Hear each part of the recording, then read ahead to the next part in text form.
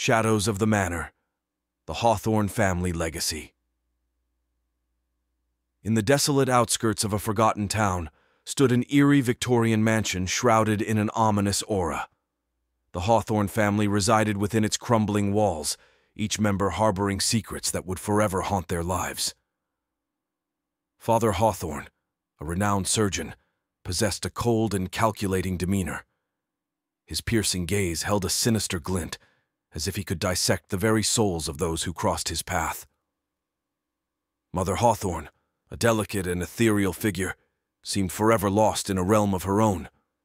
Her frail body bore the scars of countless sleepless nights, her eyes haunted by visions only she could see. Sister Hawthorne, Eleanor, was a peculiar child with an uncanny ability to see the dead. Her pale skin and raven hair gave her an otherworldly appearance, and her piercing blue eyes held a depth that belied her tender years. Brother Hawthorne, Edgar, was a troubled young man plagued by nightmares and hallucinations. His erratic behavior and violent outbursts instilled fear in the hearts of those around him. One fateful night, as a storm raged outside, the family gathered in the grand drawing room. The flickering firelight cast grotesque shadows upon their faces, revealing the hidden depths of their torment. Father Hawthorne paced restlessly, his fingers twitching nervously. Mother Hawthorne sat motionless in an armchair, her eyes vacant and unfocused. Eleanor stared into the flames, her gaze lost in a world beyond comprehension. Edgar sat hunched over a book, his face contorted in a mask of terror. Suddenly the walls began to creak and groan, as if the house itself were alive.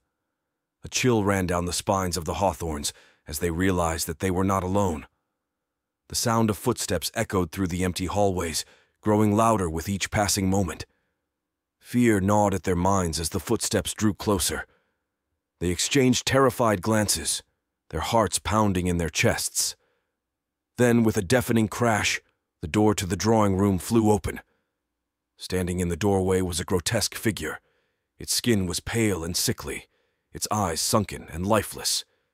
Its mouth was twisted into a cruel grin, revealing rows of razor-sharp teeth.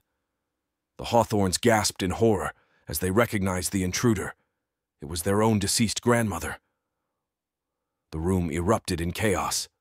Eleanor screamed and ran for her life, her bare feet pounding across the cold marble floor. Edgar charged at the apparition with a poker, but his blows passed through it as if it were made of mist. Father Hawthorne frantically searched for his scalpel, but it was nowhere to be found. Mother Hawthorne remained motionless, her eyes wide with terror. As the apparition advanced towards her, she let out a piercing wail that echoed through the house. The walls seemed to close in around them, suffocating them with a sense of inescapable doom. And so, the Hawthornes met their gruesome end, their secrets and their torments forever etched into the haunted halls of their cursed mansion. And as the storm raged on outside, the screams of the damned echoed through the night, a chilling reminder of the horrors that lurked within the walls of the Hawthorne house.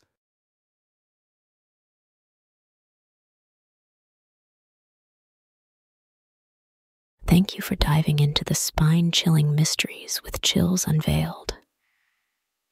If you've enjoyed the eerie tales and creepy narratives that send shivers down your spine, make sure to subscribe to our channel for more hair-raising content. Hit that notification bell so you never miss an unveiling of the unknown. Join the community of thrill seekers and let the darkness unfold. Subscribe now and let the nightmares continue.